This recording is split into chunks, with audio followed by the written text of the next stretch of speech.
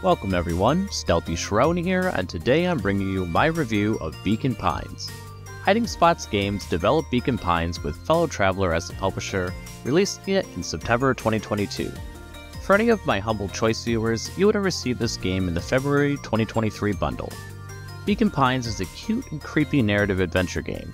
It offers up a unique way to tell the story which gives the illusion of choice despite it being a linear experience. But its great storytelling and excellent art made it easy to forgive my misplaced first impressions. Starting off with the graphics and presentation, as I just mentioned, the art here is great. The hand-drawn art looks really good and a lot of care is put into it, especially with the character designs. I appreciated the many different character portraits, all with a variety of frames to convey different emotions. The fact that they were all animals added an extra layer of charm and helped bring home that storybook feel the entire game was going for. I will say that after the first few hours, many of the areas did start getting used over and over. However, each one of them was really well done. Also, some more art could have been created to convey some of the storybook narration. The team did the best they could to keep their scope in check though, and I really don't think this detracts from the experience. On a note for the voice acting, while I do wish each of the characters had their own voice, I do understand why this couldn't be the case. But the voice actress they have, acting as the narrator of the story, is excellent. She had a familiar voice that I thought I knew from something else, only to find that she has a rather small resume, at least as told by IMDb. Read about it 100 times. Rollo swaggered past the chair which propped up the slumping Hiram Tolliver. Without even looking at his captive, he began with a long, blustery drawl. She did such a good job with the narration, and it felt like I was listening to an audiobook at times. Overall, the mystery the story was telling was compelling, and each new thread that unraveled made me want to keep playing. But I'm getting a bit ahead of myself. The game starts simply with the opening of a book. The player is greeted by the narrator, who says they need the player for a particularly important task, which happens to be finding the ending to this story. The storybook itself follows a young boy, or elk, deer? Some sort of animal with antlers. His name is Luca, and his mother recently disappeared and his father passed away a year prior. All he has is his grandmother, who now takes care of him, and his best friend Rollo. Together, Rollo and Luca come across something they weren't supposed to see, and a mystery ensues surrounding the town of Beacon Pines and the secrets it keeps. The story is told in a non-chronological fashion, which is quite interesting, but it might be a little confusing to some. Luckily, the game does a good job to keep things from getting too complicated. The story also does a really good job to not constantly retread old ground, despite constantly jumping back and forth along the different timelines. However, there are definitely moments where the player will need to suspend their disbelief for the sake of the story, or at least I needed to do that. I like the characters, and the game does try to give several of them extra time to flesh them out. But it does mainly stick with the three child protagonists. There are many characters who had almost no characterization at all, and many that served to act as a background for the town to not make it seem so empty. No spoilers on the ending, but I did think it ended abruptly, which took me by surprise.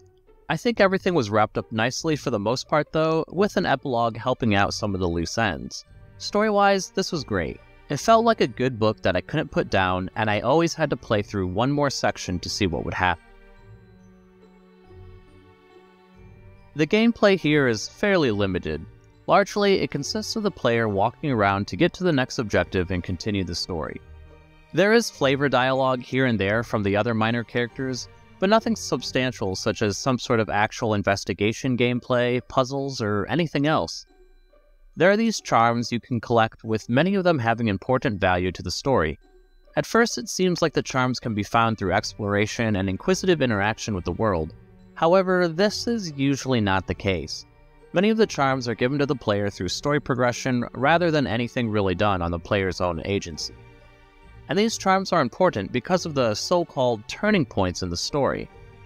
These are points where it presents the player with a sentence and an unfilled word. The player then gets to select from a preset of charms, if they've earned them that is. This really is what makes the game fun because of the game giving the player the choice on how to write the story. The narrator implies that this can have far-reaching implications, but it usually just means that it opens up a new branch, think alternative timeline. However, since you're limited to the charms you have, this means you'll need to return to these points at least 1 or 2 more times to fully explore all of the different paths. Originally, I thought this might mean wildly different branching paths, and I suppose an argument could be made for that with all the faux endings the game has. But in reality, the game uses these turning points to tell the story in bits and pieces and then build upon them in the next branching path. It's really clever and it's a fun mechanic, especially when it gets silly, but overall it did fall a bit short from what I was expecting. Outside of this, as mentioned before, the game largely just consists of walking around and interacting with various things or talking to people. There are 2 other minigames, being a fishing minigame and a diner where you need to take orders. Both of these use the charms to complete them, so they'll be something you'll constantly return to if you so wish. And that brings us to the value and my final thoughts. But first, if you're enjoying the review or found it helpful, then please consider giving it a like, as that helps me out greatly with the YouTube algorithm gods.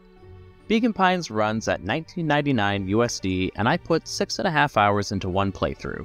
I was purposely exploring everywhere and trying to interact with everything because I was under the impression I needed to in order to get all the charms since they're tied to story progression. There was only one that I didn't end up getting until the end and was only used in a minigame. And that time, I managed to get 100% of the achievements as well. Beacon Pines had an entertaining story to play through, but it's just that, a good story. Once it's done, you've experienced just about everything the game has to offer. So with that, I'd suggest grabbing it on sale for most people. For those who want something more than only a solid narrative, then this probably isn't something for you. And those are my thoughts on Beacon Pines. If you played the game, let me know your thoughts in the comments below, and if you haven't, then let me know if it sounds like something you'd be interested in, or if you have any other questions. I hope this video helped you in some small way, and if it did, then please consider leaving a like, comment, subscribe, or whatever it is you feel like doing. Thanks for watching, and have a nice day.